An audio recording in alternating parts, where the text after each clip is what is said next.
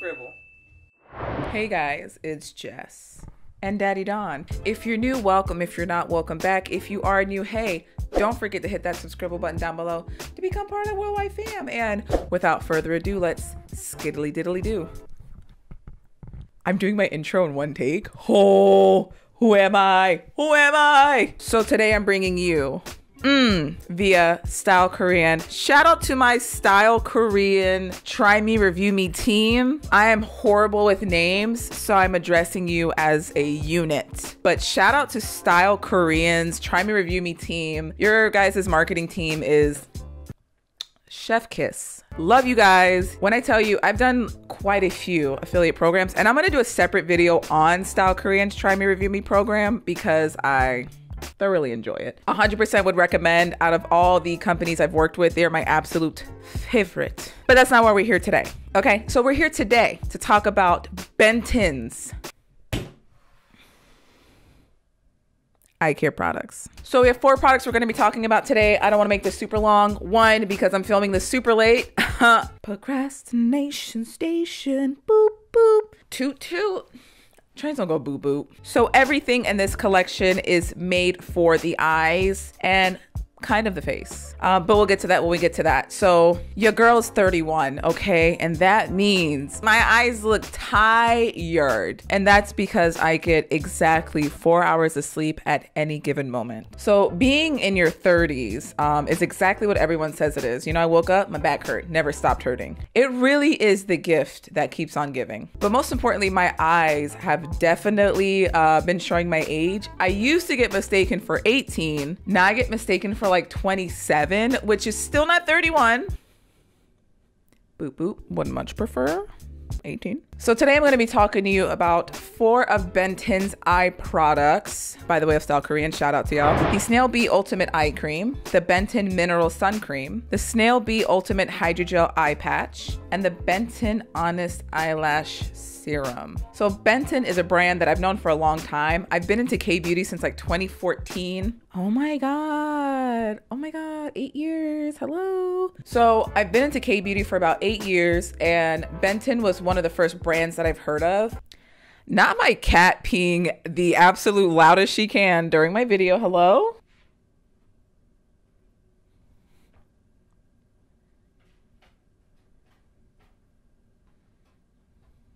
All right, we're done. So if you are familiar with Benton's Aloe Soothing Gel, I believe it's called, that was a really popular product that was marketed a long time ago. It was like a lot of people's introduction to K-beauty, not her crunching her dinner.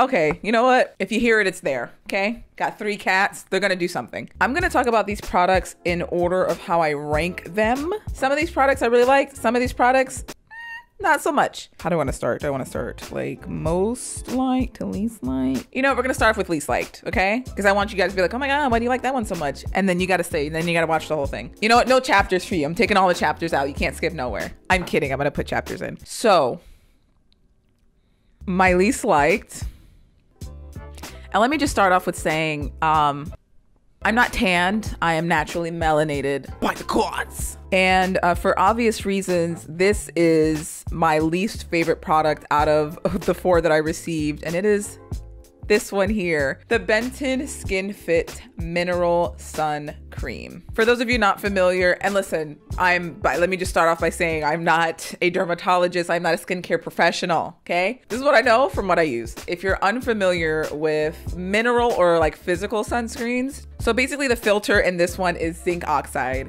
and zinc oxide basically is like a broad spectrum sunscreen filter, and it actually reflects sunlight, right? Main difference, and please don't drag me if I say this wrong, just kindly, you know, put in the comments that I was wrong. It's okay, I don't mind being wrong. So physical sunscreen reflects the sun's rays, and then chemical sunscreen absorbs it, right? So they use 2 different ways of giving you sun protection. Mineral or physical sunscreen tends to be whiter, have a white cast. So especially for melanated babies, you might hear like melanin friendly or dark skin friendly or no white cast. It's basically anything that doesn't make it look like capster.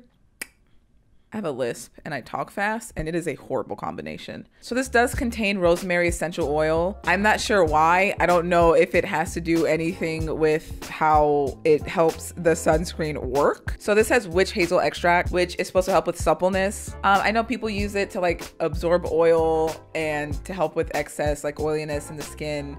People use it as a toner here in the States. We have so many great options for great toners, whether you want hydrating, exfoliating, whatever, that I'm not sure why people still use witch hazel as a toner, but you know, to each his own. Some people it works for you, great, whatever. I don't care if you like it, I love it. This also has centella asiatica, which is great for people who have like problematic skin or skin that is like easily irritated. It's a really great product to help kind of like calm the skin down. Obviously there's zinc oxide, so that is the broad spectrum UV filter that is in this sunscreen in particular. And then it has, I don't know how to pronounce this, calamine. You know that stuff that's in the stuff you put on your chicken pox and it's like real pink and powdery. So when I was reading the description on the website, this said this had a natural tone up effect. So in Asian skincare, if you're not familiar, tone up usually means that it like brightens the skin naturally. That is great if you are lighter skinned than me. But unfortunately for people like me, even a little bit lighter than me and definitely darker than me, that doesn't work. It just gives you that really awful white cast look. I've actually been sent a couple of sunscreens by Style Korean, which unfortunately I will never be able to use because I'm not lighter than I am. No in-depth review for this. I tried it once and that was enough for me. There's like an acceptable level of white cast I'll take, and that's usually like, oh, it's a little white cast now, it absorbs kind of like in 20-30 minutes or so, but so next up is the Benton Honest Eyelash Serum, and I don't dislike this serum at all. It didn't really give me any issues. The only thing is something like this requires more than 2 weeks to test out, unfortunately. If you do want to see like more before and afters or a little bit more of an in-depth review, that's going to be coming up soon. Make sure to follow my Instagram, boop, right over here at JessDoesAThing. Because skincare changes obviously don't happen overnight, I'm not going to be able to like explain or show any real long-term effects for me. Because these things do take more than a couple of weeks to work. But for the eyelash serum, I do have to say, I really did enjoy using it. It has two little like brush tips. Are you that?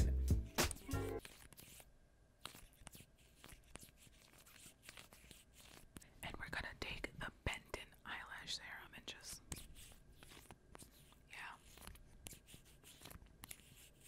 oh God, I think it splashed in my mouth. So the really cool thing about this serum is it has a regular brush tip. So it's like a little mascara wand, but on the end, there's like a little ball. And the little ball at the end is to help you get smaller lashes or like bottom lashes. So obviously the brush is a little bit large. You don't want to get this in your eye. And if you have that large brush too close to your eye to try to coat those lashes, obviously probably not your best look. So it has that little ball on the end that's saturated with product, and you kind of just wipe it back and forth along those lashes, and then it helps you put it on. I don't know any fancy way to say that. You put it on your eyelashes. I'm still waiting for the effects of this. I just got my lash extensions removed probably 2 weeks ago, and I've been using it ever since. And my lashes definitely do look a little bit longer. I have this one unnaturally long eyelash. It always grows in much longer than the rest. And even though I cut it down so it's even, it just grows back really long. But that one little eyelash is doing its thing, and this is definitely not helping it be less long. So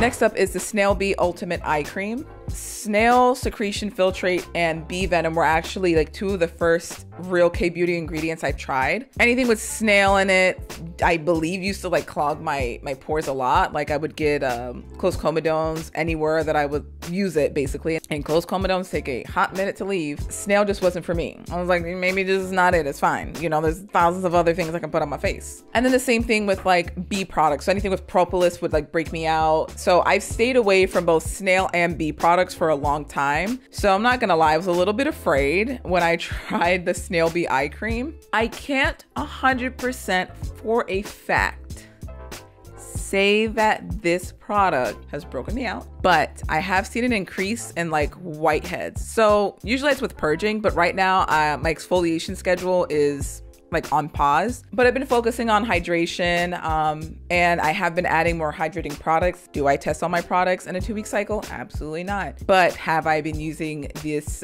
Snail Bee Ultimate Eye Cream pretty consistently? Yes. So I've been noticing like around this area and around here, because when I apply my eye cream, I put it under my eye. I don't put it like super close under, but I put it around this area, around this bone, and I do go up around, and then I put it on the upper lids. The fatty part, not the actual lid, but you know what I mean. And this is kind of where I'm seeing a little bit of those breakouts. So I don't want to knock this for everyone else, because like I said, I've already had not the best experience with Snail or Bee products, but I also had the absolute worst routine. So I really don't know what caused it, what the issue was, but I think I'm just gonna have to pass on Bee products or propolis products in the future.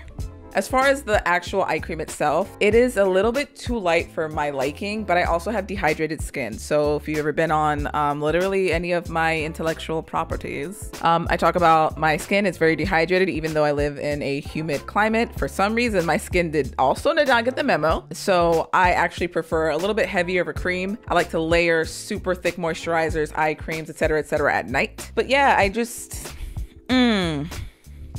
I don't like the eye cream enough for me to continue using it. I know it's dumb, but if I have like a really, really good positive effect and I have like a baby negative effect, it's fine. But I just don't feel like the eye cream is good enough for me to like sustain these little whiteheads. So unfortunately, I'm not a huge fan of the eye cream. I have a few others that I really like. If you want a post on that on Instagram, which if you missed it, you can follow me here. Boom. I'll go ahead and give you those recommendations. Actually, you know what? I don't need your recommendations. I'm going to do it anyway. If I use an eye cream, it's definitely, I would not repurchase that one. Last but not least, once again, could also be causing these issues, is the Benton Snail Bee Ultimate Hydrogel Eye Patch. This product I was not super excited about for quite a few reasons. One, snail and bee, which don't work for me. Two, hydrogels, I just don't like. I made the joke about like some people don't like the wet on their face. And I know sheet masks are things that like people aren't really super into. One, because, some people are just like, I don't like the wet on my face. And that's fine. I do. But for some reason, hydrogels just feel icky to me. Like they're not just wet, like cotton. Wet cotton is like, in theory, sounds wild. Ew, okay, when I say it out loud, I don't like it. But hydrogels are like real slimy and then like thick. Oh God, that was genuine.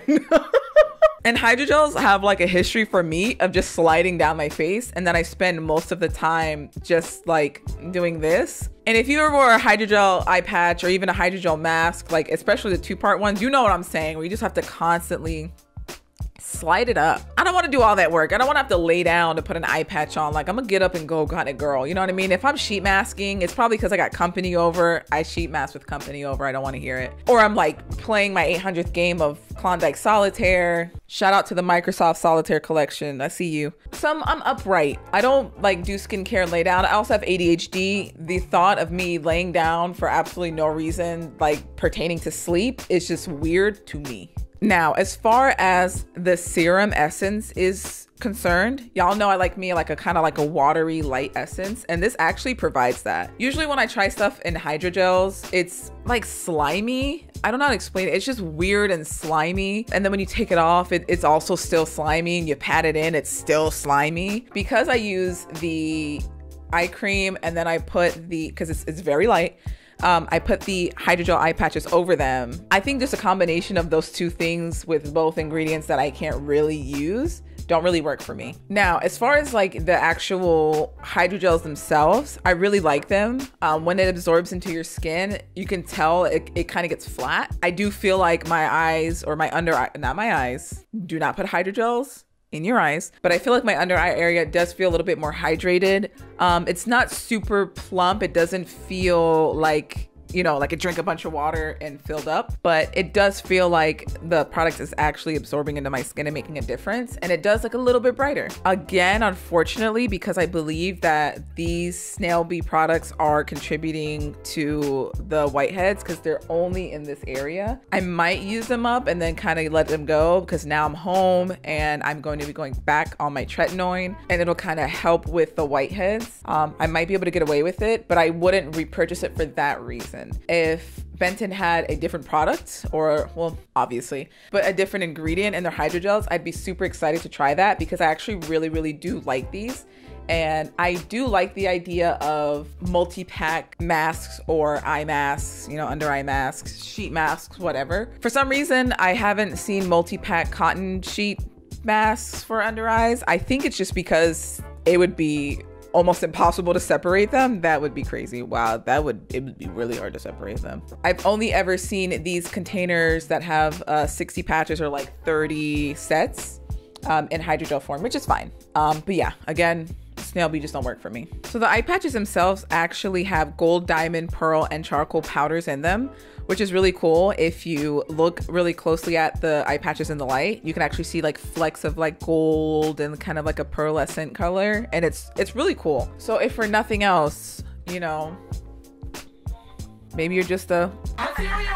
and that's what you like. So that's it. That's how I feel about these products in general. Like I said, eye products take a long time to see noticeable changes. I have like hereditary lines, wrinkles under my eyes. They're not like wrinkles that develop with age or over time. I've had them since I was a kid. My brothers had them. My mom has them. I mean, when I do hydrate and plump up my skin, drink enough water, etc., go to bed at a decent time, they do look better, but they're never gone. So I don't want anyone to have unrealistic expectations about using any of these products and thinking that you're just going to wake up one day and look like you're 12. That's not how this works. There's always that debate on whether eye creams are necessary or not, and they're 100% not. It's just another skincare product that you can use. But the difference between a regular moisturizer and an under eye cream is typically they're formulated for the under eyes. I don't know. I'm not a cosmetic chemist. I can't prove that. From what I'm told, they're formulated for the under eye area, or they target that specific skin because the skin underneath your eyes is a little bit thinner. It's a little bit more sensitive. Stop going off during my video. You don't even have any spray in you and you're rude. So personally, like I said, as I'm getting older and my eye area is getting a little drier and I want to help, you know, prevent those wrinkles because your girl's still looking a little snatched. I personally love an eye cream. Again, I will show you some of my product recommendations, some that I'm loving right now over on my Instagram. Boop. So that's it, guys. If you have any questions about any of these products, or you're like, hey, where can I get them things? Don't forget to hit... We're not there yet, Jess, relax. Don't forget to leave a comment below. I mean, obviously, I don't care if you like this or not. It's not gonna work for me. Let me know if you've ever used any of these products and how they fared for you. I'm actually really interested in this one, this eyelash serum. I don't know, I feel like eyelash serums are kind of gimmicky, but I feel like there has to be something to them, right? Like everybody can't just be selling these and they do absolutely nothing. Actually, no, you absolutely can. But anyways, I've talked long enough and I'm going to spend the entire night editing this video if I don't get off. So thank you guys so much for watching. If you haven't done so already, I don't know why. I don't know why. Don't forget to hit that subscribe button down below to become part of the fam. And if you like this video, don't forget to give that like button a tap on the tush. And I will see you guys somewhere out there in the world or in my next video. Time to jump.